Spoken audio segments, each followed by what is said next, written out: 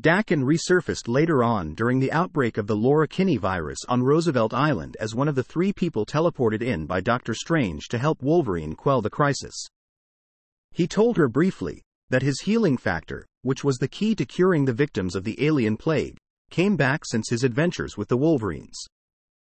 While he agreed to join Laura, Gabby, Old Man Logan, and Deadpool in their efforts to help as many of the stricken population as possible, Dakin confessed that he didn't care for the island and was only there for Laura.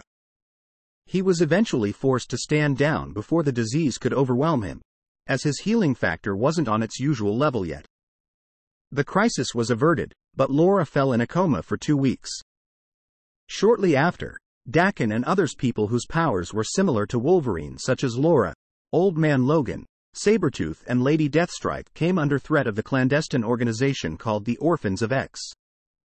After Laura awoke from her coma and went to space, the Orphans of X decided to track Dakin.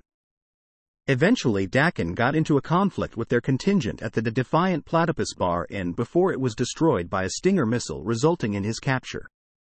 He later escaped and met up with Laura and Gabby in order to find Muramasa because the Orphans of X had recovered the Muramasa blade and created bullets from it with which could kill them. After meeting Muramasa, all 3 donated a part of their spirit toward the creation of a mystical suit of armor capable of withstanding the Muramasa bullets. When the Orphans of X caught up with them at Muramasa's compound, Dakin threw himself into the fray to hold them off while his sisters escaped, but not before concealing a mobile phone inside of his abdomen so that they could use it as a tracking device to find him again. After rescuing Dakin, the siblings discover the reasons behind the Orphans of X's hatred of them, and Laura managed to reason with them and reach an armistice.